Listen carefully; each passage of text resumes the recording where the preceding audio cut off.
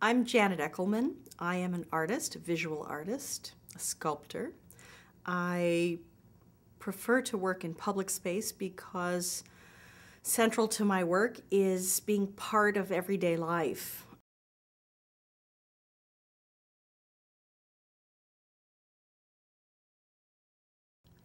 I see it as one unified, immersive environment. It starts at the sky and it ends at the water below, and we, the people who walk through it, are in the middle path.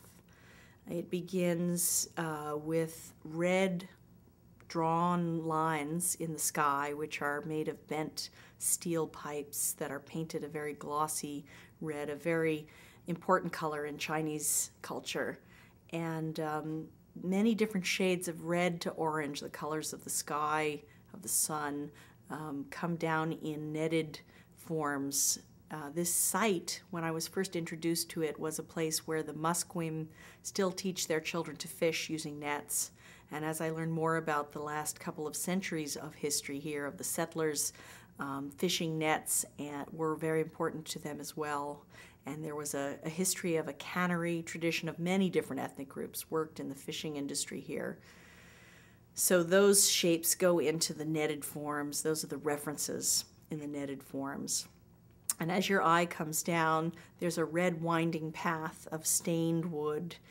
The red winding path traverses the same path that a dragon dance would traverse. And as you look up, these red glowing shapes in the sky at night are like the glowing lanterns in the Lantern Festival of the Chinese community. And as you look further down, you look into the water, you see reflections of the sky and these wind sculptures and yourself. And you also see fountains that mirror the shapes above you, that's showing the interrelationship between all these forms. And those, I call them water drawing, but they're actually drawn with air bubbles. And the function of the air bubbles is to clean the water.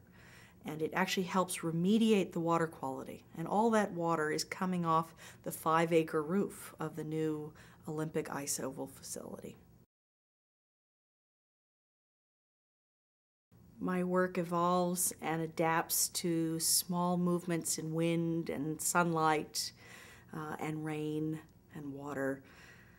So I'm just becoming a part of nature and changing with nature. My work is a part of nature and it is adapting. And the beauty of my work actually comes from the way that nature moves it more than the work itself.